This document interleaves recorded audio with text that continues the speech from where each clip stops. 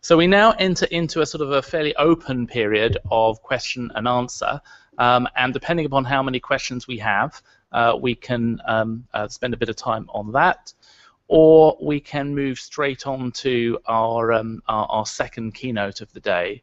So there's some online questions. So maybe if we go to our online question first. Yes.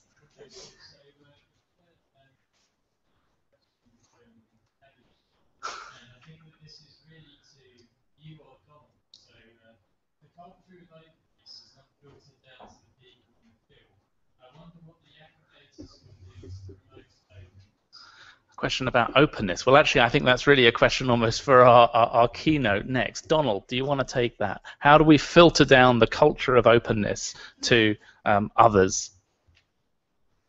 I think it is difficult, although I would say that my impression is that in the general field of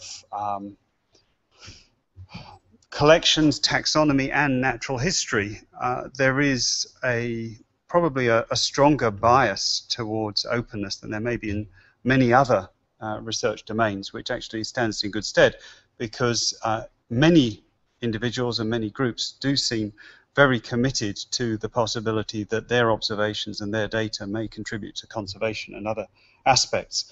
Nevertheless, I think part of this is that we have to think not just in terms of those who have relevant information giving it away for the public good, but also what are the mechanisms whereby those who are contributing valuable information get appropriate credit, either in terms of the same sorts of career assessment factors that might come from peer-reviewed publications, or at least, perhaps in the case of amateurs, more in terms of some kind of reputational system.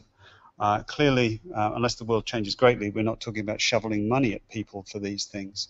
But I believe that a culture which does give credit for such openness makes a big difference. And I know that there are many who do get very excited about the fact that photographs they've taken are now the illustrations for Wikipedia articles and things like that. And that's not necessarily that they've somehow secured funding for anything they've done. It's just visibility for doing things that excite them and others may find useful. Thanks. Yeah, I'd agree. I mean, on the same topic, actually, I had a question for George regarding the Wallace Online correspondence. So you mentioned that a large number of those that correspondence couldn't be made available because, well, actually, why? So what are the details behind that?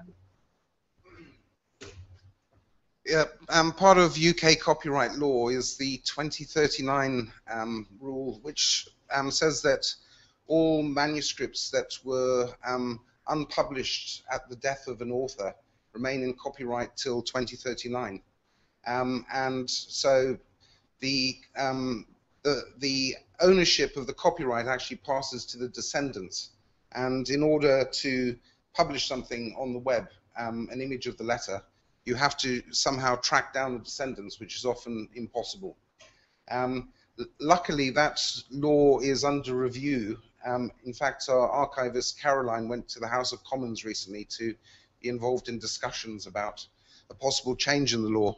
And so it could actually be abolished sometime later this year. And hopefully it will be, because it's a major impediment with projects of this type. Thanks, George. Any other questions for any of the other talks that we've heard thus far today, particularly the keynotes? Or particularly the lightning talks, rather. No? No more online? Okay, well, I think we're almost then back to our schedule.